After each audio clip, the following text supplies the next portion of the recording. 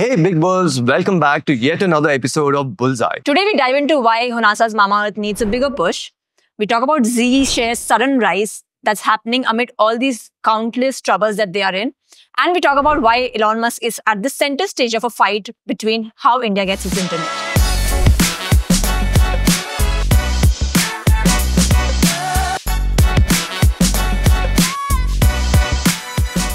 So Saloni, everyone knows Mamaearth, right? It's one of those brands that came in saying that they are toxin-free, natural, suitable for babies, suitable for people like us, right? They got products for our hair, skin, everything. And what made them a household name in India was their onion care, hair care range. But in the past week, the parent company shares, which is Honasa shares, has dropped by nearly 30%. And why is that? What's been leading to this downfall? All right, so Honasa Consumer, the shares which are actually listed, they're what we call a D2C or a direct-to-consumer brand. And they have multiple brands underneath the Honasa umbrella. There's Mamaearth, there's Derma, there's Aqualogica. And at the start of their journey, they sold all these products to customers like us online. Everything was online. And that was a massive success, right? But later on, they also decided to go offline, right? Have like a brick and mortar kind of a setup. But they did this through super stockers. So what are these super stockists? Think of them as a middleman, right? They take these products and they pass it along to smaller stores like the Kirana stores and other neighborhood stores. But what happened in the recent past is Honasa suddenly woke up and said, hey, we don't need these middlemen anymore. And they launched something called the Project Neem. So Varun Alag, who's the CEO, came out and said that the data they were getting and the sales they were getting from these super stockists wasn't really up to the mark. So this Project Neem was actually meant to eliminate them. Honasa came out and said, we are going direct even in this space. We will launch our own sales team and the sales team would get their hands dirty, right? And that's what happened. So, but what happened after the Project Neem was launched? Well, it's not looking good, right? That's why the stock has also fallen. So if I look at the numbers, Honasa is actually taking a loss on its inventory of a massive 70 crores. Now, Honasa expected this to be 50 crores rupees worth of loss, but it's far higher than that, right? So they underestimated that, but also their sales have dropped 9% in this quarter, and there's a 15 crore rupees loss too. And this is the first loss they've reported since the IPO last year. So you can imagine that investors aren't really happy. Right. But are the problems done now? Was it just a one-time loss? Well, so there is the problem with that distribution, but there's also a problem. In an interview again, Varun Alag said that they have a problem in terms of their investment allocation. So they are underfunding their focus products. They have failed on creating a hero product with the right messaging. So going offline and competing with shelf space with a lot of the bigger players hasn't really panned out a lot for them. The other problem is also the brand's pricing. It's between mass and premium. And this makes it extremely competitive because you're trying to break into a market with different income groups, right? And that's never easy. And this news came out yesterday. The distributors body in India, they actually issued a press release saying that they have rupees 300 crores worth of Mamaearth or Honasa stock lying with them, right? And that's a big problem because it's nearing expiry too. So the demand has fallen and they have this inventory lying with them. And of course, Mamaearth has disputed this. They came out and said, hey, this is not true. But you see where this entire thing is headed, right? At the end of the day, its flagship product, Mamaearth, is going through a bit of a rough patch. So it might not be the fastest growing, I guess. It's not at the moment, which is why he said we need to focus on that hero product and messaging too. So is there any hope at all left? Well, let me actually quote the experts. So the investment house Jefferies, here's something that they wrote, and I'm going to read it out, okay? Honasa is not the first one to go through this pain. History suggests that companies do come back on track, and we are hopeful. In this context, it is useful to note that several large FMCG firms have gone through distribution realignment despite decades of existence. So maybe Honasa can too? Maybe. That's the hope. Right. So moving on from Honasa and Mamaearth, let's talk about Zee's drama now, Saloni. Right. So Zee's MD Zee Goenka resigned, and it seems like everybody was waiting for it because the stock after the news jumped 7%. Now this has happened after the stock in this year has been down 57%, wow. Right? And This is all because of Zee's story, which began in 1992 when Punit Goenka's father, Subhash Chandra, founded the firm. And but the family has faced a lot of challenges since then, right? Punit Goenka actually joined the board in 2005 and he became CEO in 2008. But under his leadership, there have been lots of questions raised. Okay, so what are these challenges that he's been facing? Right. So in just the last 4 years, right, Zee's dealt with an investor revolt. They have seen big foreign investors bailing. They've obviously had this failed merger with Sony that everybody was waiting for, right? And they had many lawsuits. And they also had this probe from the market regulator SEBI, right? So it was eventually the Zee Sony drama, that failed because it was in between will they, won't they? And eventually they did not, right?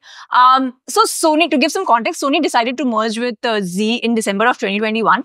And at that time, Invesco, which was Zee's largest shareholder, they pushed for a board change and they even wanted Goenka to resign from his post. But as part of the merger terms, Goenka was supposed to lead that joint entity, right? But Sony was later uneasy with this decision of making Goenka the, head of the firm, right? And that happened because Subhash Chandra and Goenka, they had this clash with SEBI because the market regulator accused them of fund diversions and also barred them, from holding key positions. Right.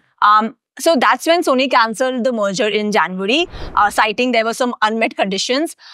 Zee, of course, tried to fight it at the NCLT court, which is like a company court. But eventually, both the parties agreed to a settlement. And we saw that the merger did not go through. Right. But what about Zee as a company? Its struggles still continue? What's happening there? It does, because it does have a healthy cash balance and it does have low debt, but its profits have been declining because, of course, the media industry has been very tough, right, lately. And not just the legal battles, but is also facing competition from this mega merger that we've seen recently between Disney and Reliance Industries, right? And there's more. So Zee has a low promoter holding of 0.4%. This puts the company at risk of a hostile takeover. Okay, so a hostile takeover is when a company or individual, they acquire control of another company without the management's consent, right? Yeah. So under Goenka's 5-year tenure, Zee's profits have halved. And proxy advisory firms like IIAS, they have raised governance issues. And they have also said that investors should reject his reappointment as MD. But there's also a catch because the board accepted his resignation as MD, but they have retained him as the CEO of the company. And it's the AGM that's happening next week that's going to eventually decide what's the fate of Goenka as, the MD of the firm and what's the fate of Zee as well. Wow. Okay. This is very interesting. So moving on from big names like Subhash Chandra and Punit Goenka, let's talk about Elon Musk now, because he seems to have got a hold in India with internet. What's happening there, Salon? So for years, India has been allocating spectrums through auctions. Okay. So what auctions? How does this work? Right. So spectrum is those invisible radio frequencies that carry wireless signals, right? And the government auctions it like they auction land or oil because these are natural and limited resources. And they're used for telecom, TV, defense, and of course, the whole rise of 4G and 5G has led to the demand of this also rising, right? So to manage this, all government, conducts this auction where obviously gives it to the highest bidder. And the bidder, a telecom operator for that matter, gets the exclusive rights. And they also get this bigger hand of getting more subscribers in that region. But Saloni, Musk has questioned this entire auction process. It seems like he's not a big fan of auctioning spectrum, right? Yeah, so he was questioning the way India was doing it because he is calling the spectrum a natural resource that companies should share because it has to be shared in an efficient and an economic manner, right? So here Musk wanted licensing, whereas Mukesh Ambani, he wanted auctions. Now for that also, our very own Jio and Bharti Airtel, they said that offering satellite broadband airwaves at a fixed price, which is decided by the government, is not fair because they had to pay billions during these auctions, right? When they had to get the exclusive rights for the spectrums. So this now will create an uneven playing field for them. And the ITO, which decides the rules for the satellites, in a global stage, they also have this message clear that spectrum should be allocated and should not be auctioned. And almost every country follows that. And it seems like that India has sided with Musk because our communications minister, Jyotiraditya Scindia, he recently announced that the spectrum for satellite broadband will now be allocated administratively rather than through the auction, which, Mittal and Ambani requested for. Okay, that's interesting. So what happens next now that they've said this? for that, to just give a picture of where India stands in terms of its penetration, India has like 42 million wired broadband users and around 904 million 4G and 5G users, and it's right behind China when it comes to the telecom market. And as of early 2024, the internet penetration in India is at around 52%, while still 25,000 villages do not have that internet access, right? Even in cities, many areas still lack that high-speed internet. So Musk wants to ensure that all this high speed reaches the remotest of areas. And that is how its company Starlink has applied for a license to operate in the country. But the decision of something is still pending. So based on what you're saying, Saloni, it seems like Mukesh Ambani has now lost the battle over the spectrum auctions. True. And he could face tough competition in the market that he's dominated for a long time. Also, if Starlink gets the license, that may happen. Right. Of course. So I guess that's it for today. We have spoken about 3 very interesting stories about Mamaearth and Honasa Consumer. We have spoken about Subhash Chandra, Puneet Goenka and Zee, and also Elon Musk and Reliance Industries. And that's it from us for this week. Stay tuned for yet another cracking edition of Bullseye. We'll catch you same time next Thursday.